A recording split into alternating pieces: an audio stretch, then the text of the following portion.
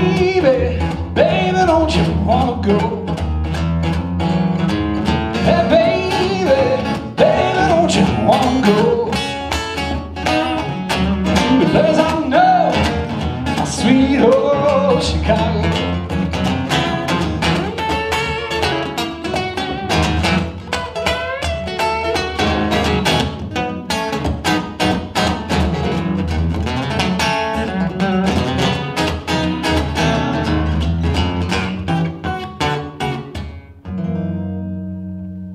Hi, my name is Eric E., and I'm going to talk to you today about my favorite speaker, I don't know whether to call it a PA speaker or a PA system, because it's both, the QSC K8.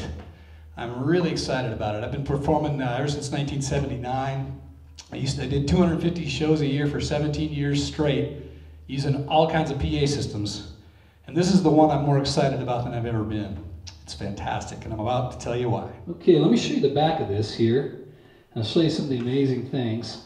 For example, the quality of this is just so amazing. That's what I love about it. It's like a Mercedes-Benz. You see all the wonderful little touches that other companies don't think of and that are really fantastic. Just the quality of materials and the weight and the feel is obvious that it's quality.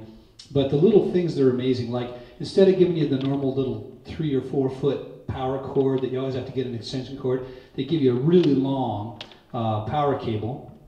And the coolest thing, this has a little lock on it. I've never seen one of these with a lock, but then it can't get yanked out. And you just press that button and it pops right out.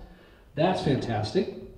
It has a fan instead of just a heat sink. It has an actual fan that's dead silent, which is wonderful. And basically, you've got your normal speaker connections, so you could use this with a mixer if you wanted to, you know, for a band, and it could just be a normal powered speaker, but it has 2 separate channels so that I can put a mic into one and a guitar into the other one. This looks like an XLR, but a regular 1/4-inch guitar cable fits in there. That's where my guitar was going into, right there. And you've got here, for this channel, you got left and right RCAs, so you could hook an iPod or a CD player or any kind of input source with RCAs hook up to here and have your volume for that there. It's even got, if you put your mic into this channel, it has a vocal boost. You can have your EQ flat on the mic, or you can have a vocal boost, which boosts certain frequencies just to make it sound slightly better, kind of like an exciter maybe.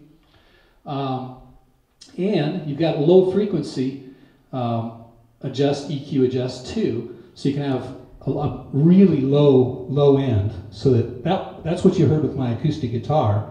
My acoustic guitar doesn't even have any EQ adjustment on it. It's just a pickup inside the guitar with no adjustment, and it sounded that good just by turning on this deep switch, they call it, which gives you just a big boost, probably right around 80 or 100 hertz, exactly where you want for the low end of a guitar. And it sounds better for voice as well when I have the speaker turned around. Also a setting for an external subwoofer, like the K-Series sub, which is another incredible speaker. But here's your outputs to run to other speakers, and there's even a post gain line out, which is useful for certain situations.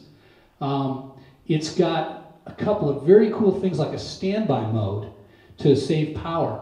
If you have this sitting for longer than 5 minutes without a signal going through it, it goes into standby mode and comes right back on when you need it to, no problem. And it even has remote gain, so you could have 10 of these all installed or in all different directions and remotely control the volume on all of them, which is really cool. And even the finer points that they put on this are amazing. The little red LED on the front, I'll show you that real quick again. Red, I mean blue. You see the little blue light? You can even flip this switch back here. Some guys don't like to see a blue light on the front of their speaker. They think it's distracting. So you just turn it off. Then there's no blue light. Some people like the blue light. And some people want to know when they're pushing their speaker close to the point of clipping, when the compressor limiter is going to kick in. And you can set this so that that little light flashes when it's clipping, which is an absolutely amazing feature, really cool. And there it is, the QSC K8. Now let me just say a little bit about why this is so cool for a guy like me. I always just play acoustic guitar and sing, one guitar and one voice. That's what I do. But I'll do big performances outdoors where I need a lot of wattage because the outdoors just sucks up the volume. And sometimes I'm playing for 1,000 people, but most of the time I'm playing for 100 or 200 people. And once in a while, I'm even playing one song or two songs. Take a wedding, for example. There might be 50 people at the wedding in a church where it's dead silent, and I could almost do it acoustically, but it wouldn't sound as powerful.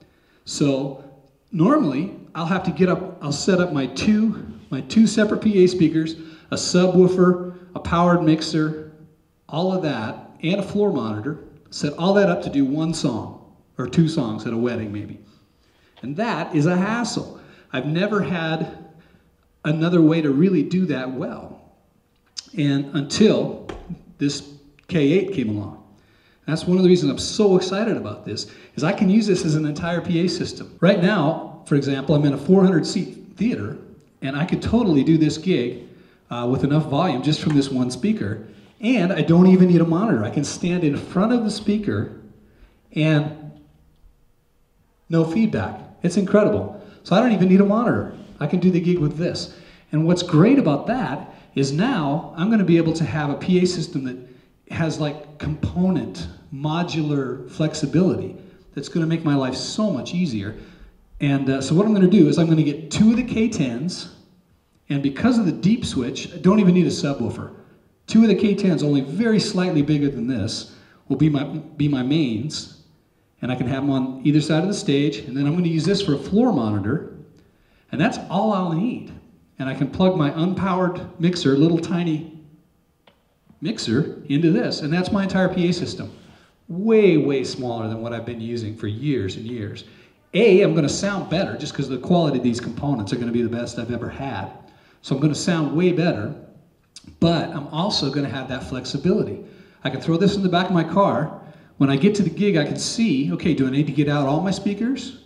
Or just one of the K10s? Or just the little K8?